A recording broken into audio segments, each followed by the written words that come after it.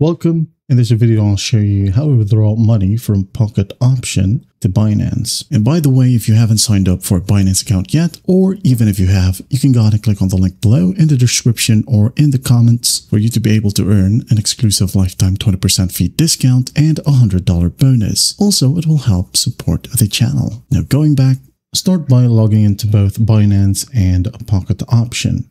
Now, in here under your Pocket Option account, what you'll do is just go ahead over to Finance, click on it, and just click on Withdrawal. Okay, wait for it to load.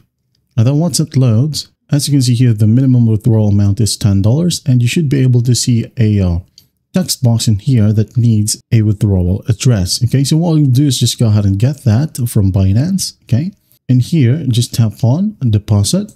Now go ahead and click on Deposit Crypto. Okay, and then here, look for the coin.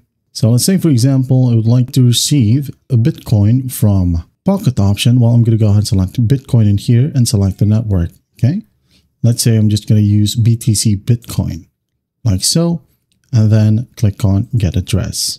There you go.